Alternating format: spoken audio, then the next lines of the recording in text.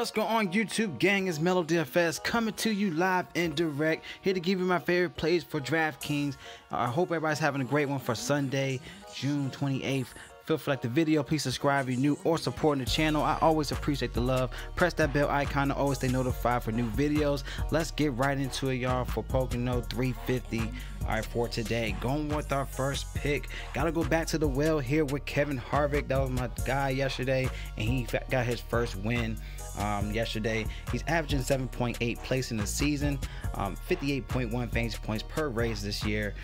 He started in 20th today, which this is an easy upside in my opinion. He's on the groove. He has the momentum. 8 top 5s, 11 top 10s for the event. So definitely like Kevin Harvick back at the well at 10,700. All right, now going to the second play.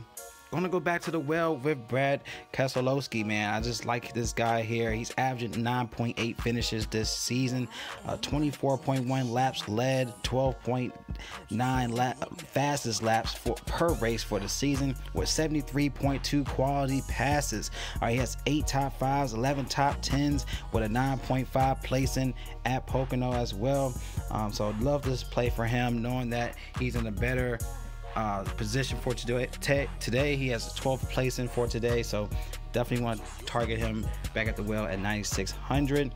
Going to our third spot, gonna go to Eric Almirola. Right now it was a battle head-to-head with Harvick yesterday. He came in third as well.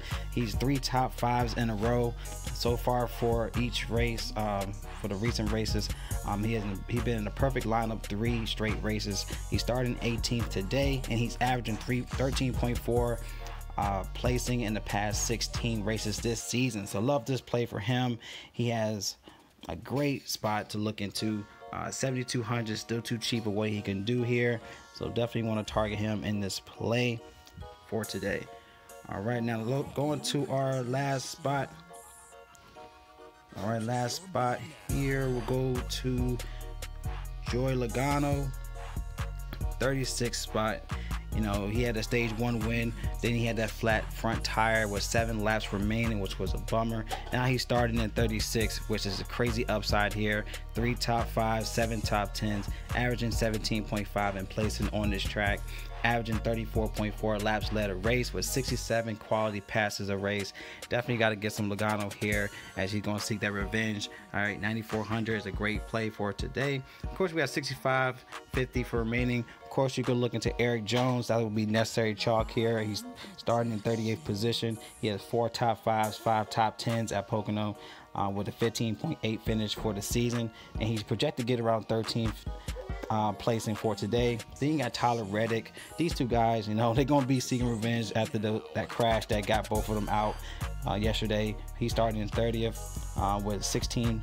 Well, he projected 16th position for today, averaging 11.1 pass differential a season, averaging 17.6 finishes for the season. So it's a great, crazy upside for Tyler Reddick as he's seeking that revenge for him yesterday, y'all. So these are my plays, and also the notables with Eric Jones and Reddick to help your lines. Of course, you got McDowell. That's another great play, but he will be starting early for around 13th place, I think. So it's gonna be tough try to see if he's gonna hold that position due to the fact he usually starts around the 20th or 30th place. So those are my plays. Like the plays, definitely give it a thumbs up. Questions, comment below. Please add me on Twitter at Melorama. Also, if you're new, subscribe. Love y'all. Y'all collect that bag for today. It's Melo DFS, and y'all stay blessed, and I see y'all in the next video.